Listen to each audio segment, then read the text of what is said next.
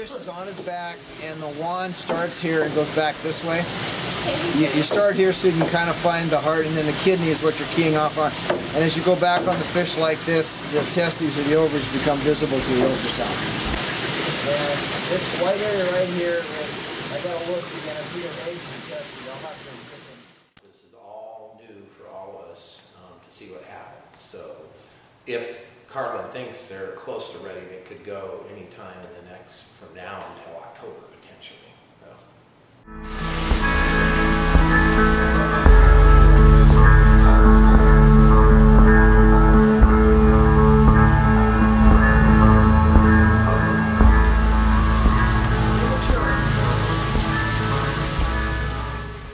Since we're trying to build and run up, now I think if we got a lot of fry, then we would just release, if we got our target, which was 800 or 1,000 fry, we released all of those, or grew them to adults and then spawned, we would just release the eggs. But since we have a small number, the geneticists may opt for us to hold the children of our first set of fish through to the second generation captive brood.